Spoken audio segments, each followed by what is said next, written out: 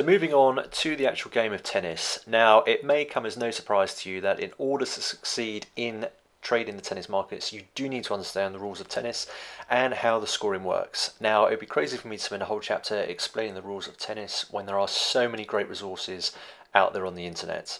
Now, if you're not familiar with the game of tennis, then please do check out the following websites, which will give you loads of information on the scoring of tennis.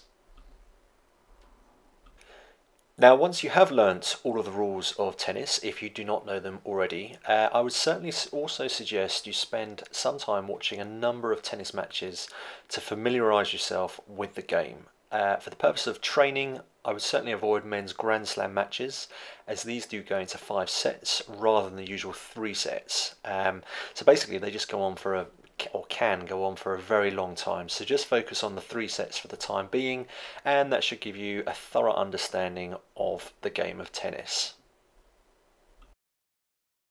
Now, if you are not familiar with tennis matches and you are watching tennis matches to basically learn the rules for the first time, here's some important aspects to pay attention to while you're watching the matches. First of all, have a look at the importance of a break of service.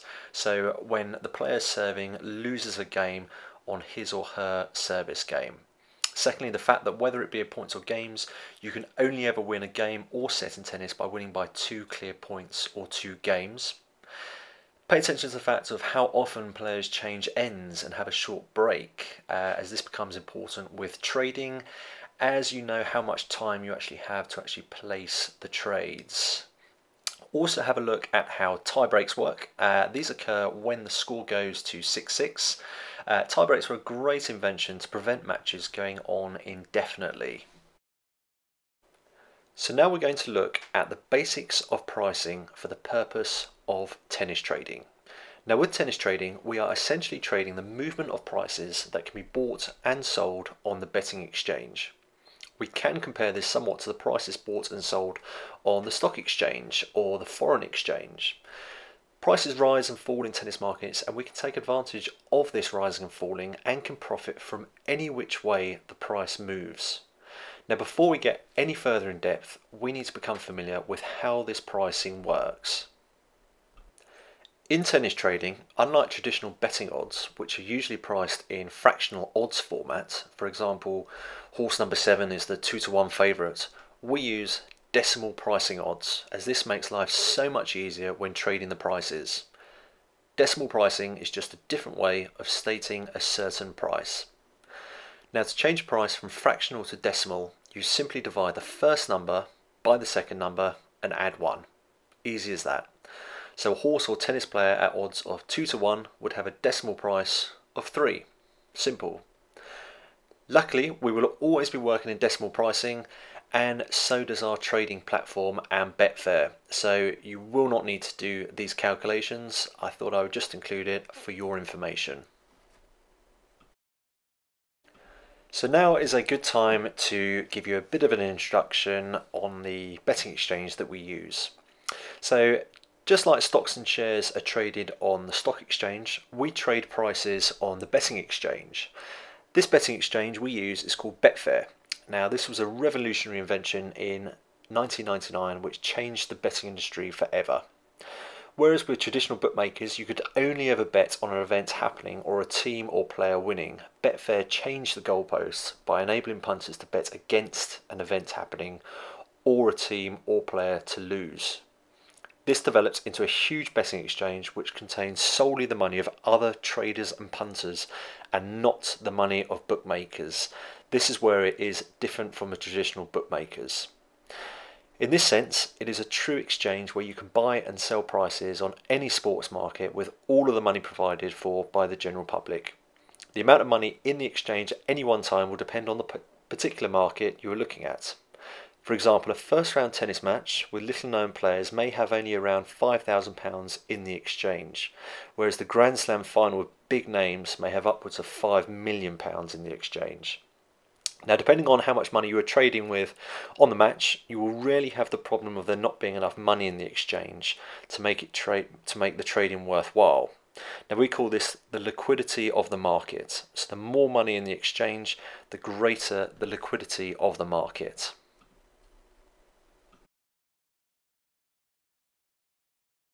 Now here's a bit more information on tennis pricing for those of you who are perhaps not too familiar with how the pricing on the betting exchanges works. Now first of all, the prices start at 1.01 and go up to 1000. The more likely a player is to win, the closer to the 1.01 the price will move, and the losing player will move closer to the 1000 mark. When players are very evenly matched, they will both be close to 2.0, or evens as we call it. For example, player 1 might be at 2, player 2 might also be at 2, or player 1 might be at 1.95 and player 2 may be at 2.05. You'll discover in the chapter on price balance how when one player's price moves, the other player's price moves proportionately in the other direction. This is just another beauty of tennis trading, as there are only ever two possible outcomes. Either one player wins or the other player wins. This would of course be very different if you were to try and trade a football match, as the prices would not move proportionately and it would be extremely difficult to predict where prices would move to. Now if you were to place a back bet or trade of £1 at 1.01 and the player went on to win, you would make a profit of 1 pence. This shows you that the price of 1.01 pretty much implies that the player is on the verge of winning the match. If you were to place a back bet or trade £1 at odds of 2.0, you would make £1 profit. That's a profit of 100%, as you would also be returned your £1 stake. So basically, you multiply your stake by the price, remembering that the amount you get will include your stake. Here are some typical pricing scenarios for some tennis matches to help you become more familiar with pricing odds. First of all, we have Svitolina versus Schmedlova. Svitolina is at 1.90 and Schmedlova is at 2.10. Now this pricing scenario suggests that both players are very evenly matched. By the very nature of tennis pricing being mechanical and the typical tennis trading characteristic of price balance, we can actually predict to within 1 or 2 points where the prices will move to when one of the player wins the first set. And this enables us to enter into a trade in which we can make some very nice profit. Secondly, we have Kvitova at 1.25 versus Konta at 5.0. Now this pricing scenario suggests that Kvitova will be the likely winner and so is priced as a strong favourite. As you'll discover in the chapter on backing drifting favourites and also the strategy short priced favourites, we can take advantage of these types of matches and profit very handsomely from them. Thirdly, we've got Williams at 1.55 versus Vinci at 2.5. Now in this match, Serena Williams is the favourite, but not as strong favourite as in the match above with Kvitova versus Konta. There are numerous trading possibilities in this match, depending on how either player is performing. And finally we have Djokovic at 1.05 and Dolgopolov at 20.0. Now in this match, Djokovic is priced as a very odds-on favourite, with Dolgopolov predicted to almost certainly lose. However, in this match, Djokovic did not win comfortably, and by following the short price favourite strategy, you would have made some excellent profit in this match. How we do this will all become clear when we move on to talking through the strategies. So now we have a short exercise for you to do. I would like you to spend some time looking at the starting prices of some tennis matches that are going on in the next few days to further increase your familiarity with how the pricing works.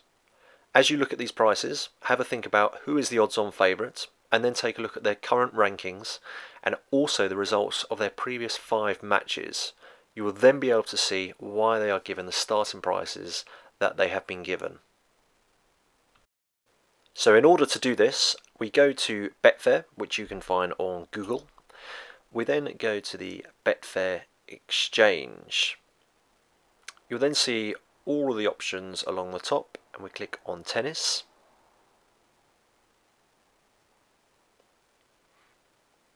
And then you'll see all the matches currently in play, and also the matches that are coming up later that day, and also quite often it will show the matches showing on the following day as well. So today we're on Friday, and if we scroll all the way down, we will also get the matches that are going on tomorrow.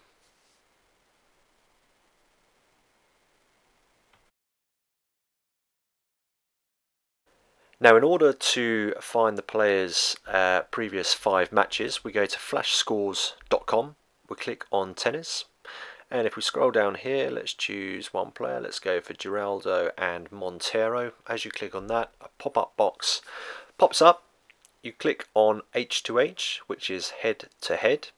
It will then show both players' previous 5 results.